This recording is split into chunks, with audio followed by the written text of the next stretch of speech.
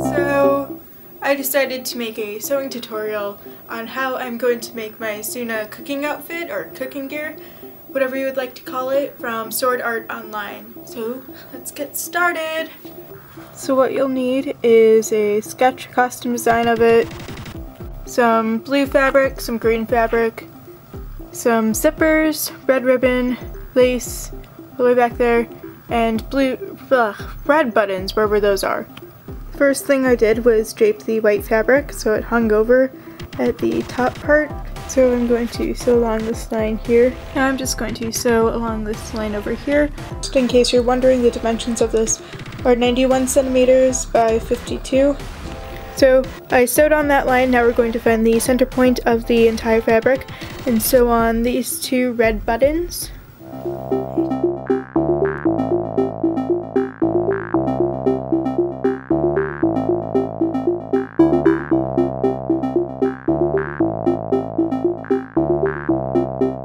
So I finished sewing both buttons on. I'm determining if I should tie on the red ribbon or sew it on. The length of the ribbon is approximately 128 centimeters. So I flipped it upside down and now I'm going to pin some lace at the bottom and sew that on. I'm just going to sew this on. Now it's time to start the sleeves. I'm cutting the fabric in half so it'll now be this big. I'm going to sew along this edge, and partway about this edge, since that's a crease and that one doesn't matter. Before I forget, the measurements are 28 by 45 centimeters. Now what I'm doing is turning this inside out.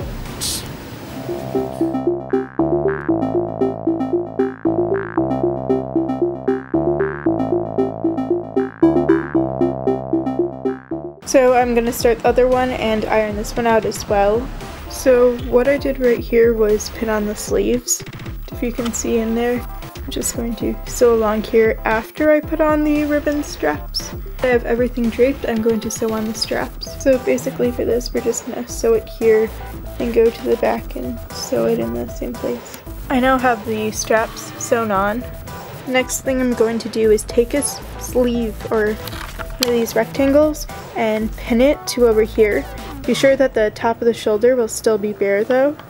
Now what I'm going to do is rewind my machine with red string or thread and sew those on. I finished sewing the top with the sleeves. Now we're going to make 6 bows out of red ribbons to put on the sleeves. So all I'm going to do for this basically is fold it like that and then pinch it right in the middle and sew there so it creates a little bow. Each piece of ribbon, by the way, will be approximately 20 centimeters.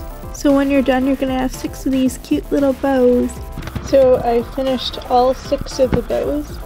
Since this length over here is 24 centimeters, we're gonna put a bow every 6 centimeters. So as you can see, I finally sewed on the bows. So the next thing that you're going to want to do is add in the zipper to the back. So here I have my zipper, thread, and a needle. What I'm going to do is loop around the end of the zipper.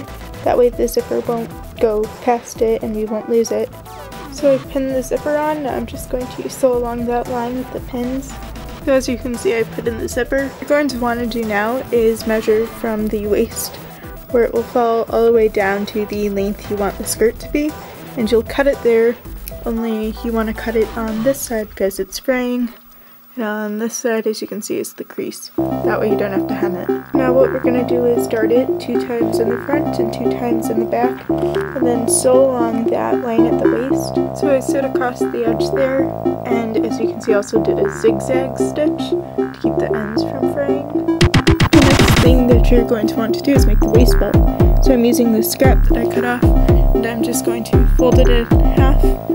Sew along this seam here, put them right side together, and then sew along here, then go back over it with the zigzag stitch to stop it from fraying. So what we're going to do now is along this side, you're actually going to sew it shut and allow a half of an inch seam allowance. Press the seam open and put the zipper actually inside of it and pin it in place. And then sew along where the pins are, careful not to go over the zipper and to be used that zipper foot on your sewing machine. So I now have the zipper sewn in, so what we're going to do is turn it inside out and remove that seam down the middle. So the zipper, you're just going to do that all the way down. We remove the thread